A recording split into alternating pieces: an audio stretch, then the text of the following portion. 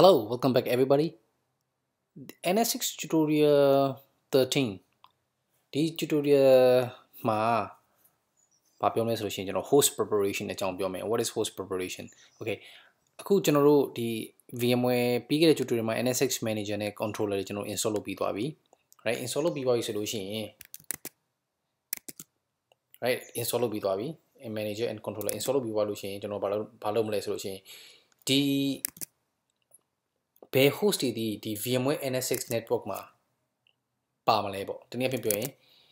di host right? Di host or di 3ခုလားဒီ2ခုလားဒီ1ခုလား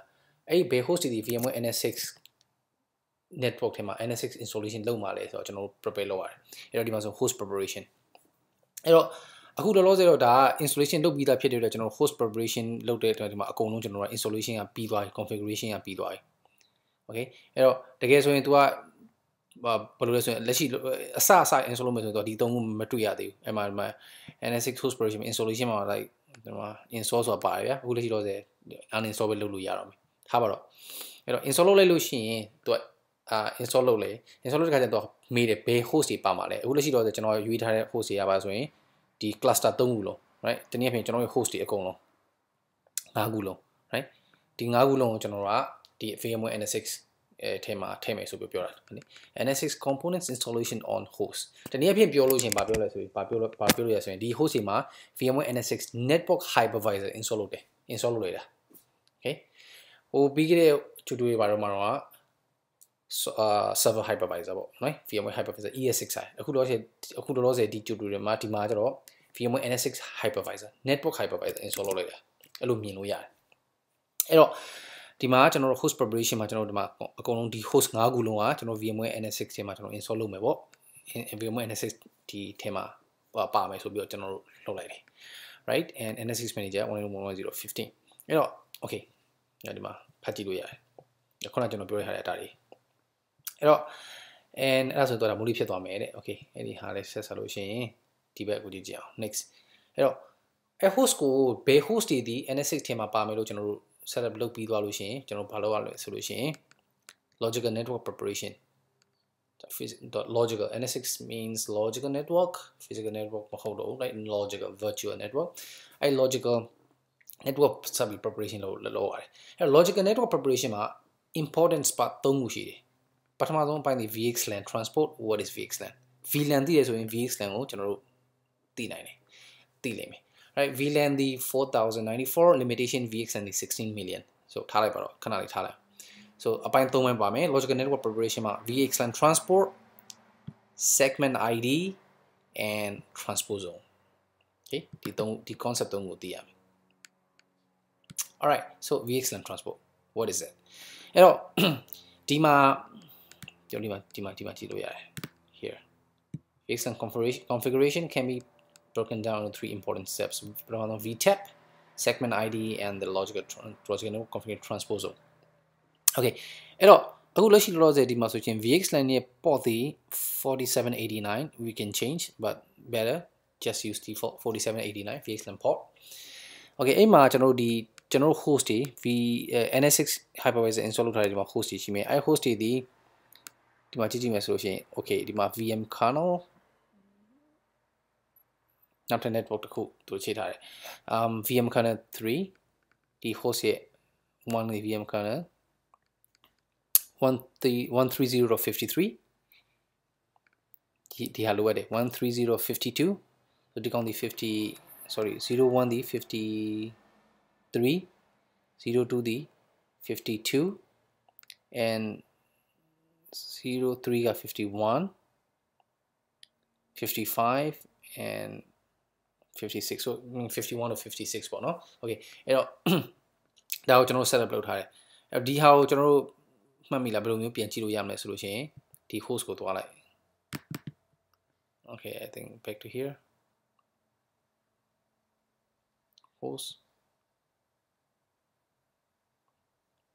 okay ဒီမှာကျွန်တော်မှတ်မိရ right VM ဒီ virtual switch right virtual switch ရဲ့ VM ဟိုက110.55 တာဟောလောက်ထားရအခုကျွန်တော်တို့ဒီ VXLAN အတွက်ကျွန်တော်တို့သုံးမဲ့ port ဒီ VMK3 ကိုသုံးမယ် and IP ဒီ 192.168 130.56 ဒါဒီဟာအတွက်ဒီ host အတွက်ဒီ account အတွက်က 130.52 ဒီမှာတွေ့လား VXLAN not default means a VLAN so this is VXLAN so ဒီမှာဆိုလို့ရှိရင်လေ VMK သူ့ရဲ့ဟိုက 130.51 VXLAN okay ဒါပါဒီဟာလေး this is a setup VXLAN setup okay အဲ့တော့အဲ့ဆိုရင်တော့ဘယ်လိုလေးဖြစ်သွားမလဲဆိုလို့ရှိရင် here ဒီပုံစံလေးဖြစ်သွားမယ် network hypervisor install တဲ့ NSX and then ပြီးရင်ကျွန်တော်တို့ NSX က connect လုပ်ထား NSX မှာ connect လုပ်ထားမယ် network interface တွေဒီ here ဒီနေ့ပြင်ဒီ interface ဒီ VTAP interface လို့ခေါ်တယ် VTAP virtual tunneling endpoint VTAP ဒါမှဒီဟာတွေက communicate လုပ်လို့ရမှာ okay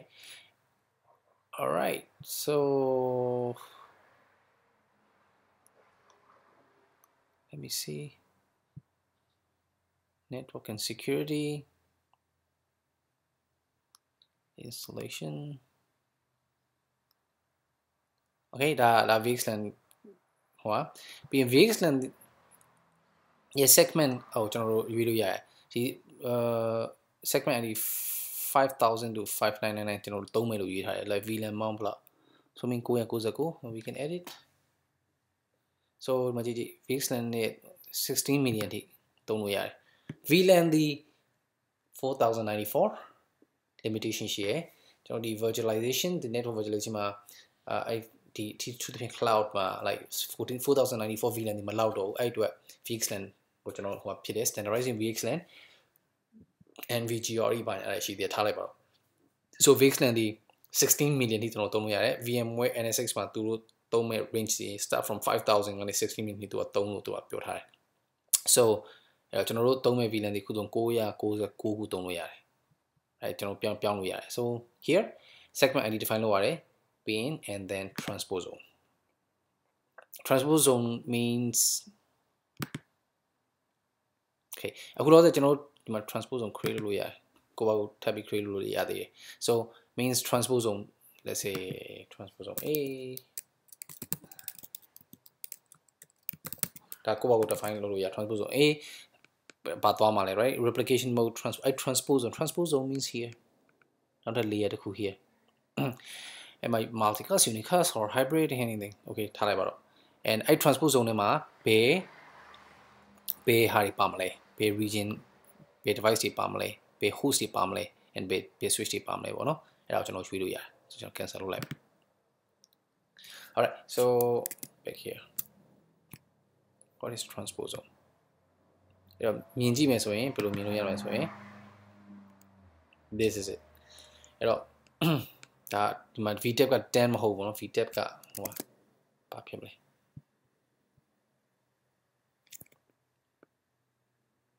130.51 52 53 54 55 okay ဒါ 130.55 အဲ့လိုမျိုးဖြစ်မယ်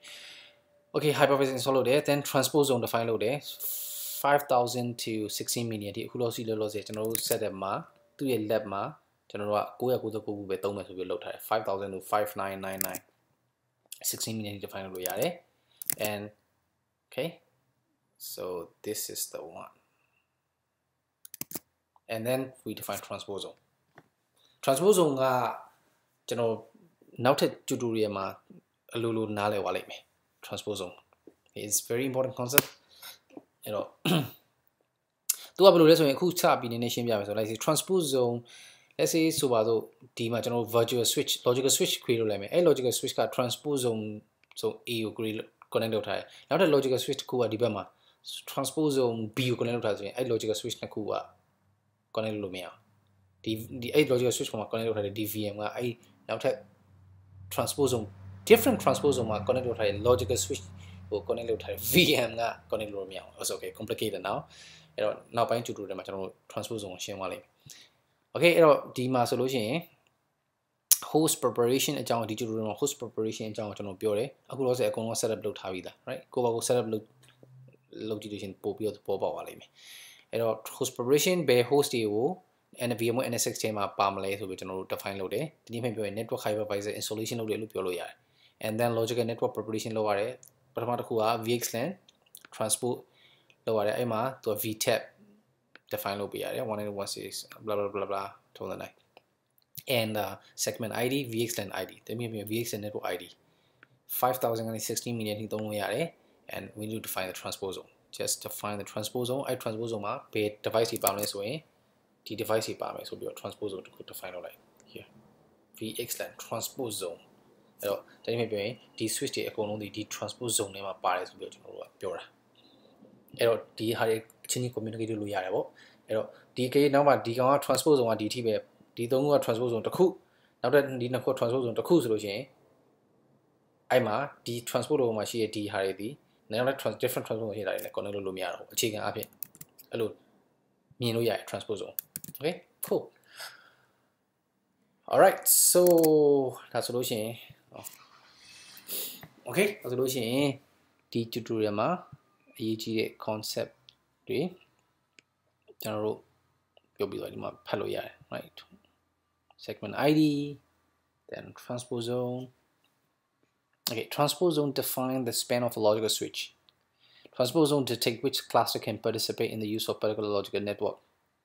and as you add new cluster in your data center you can increase the transport zone and thus increase the span of the logical networks blah blah blah blah blah okay I don't understand those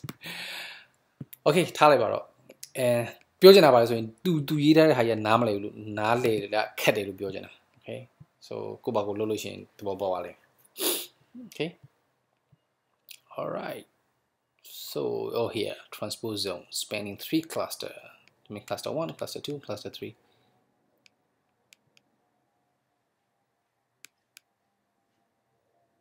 okay so all right so see you in the next tutorial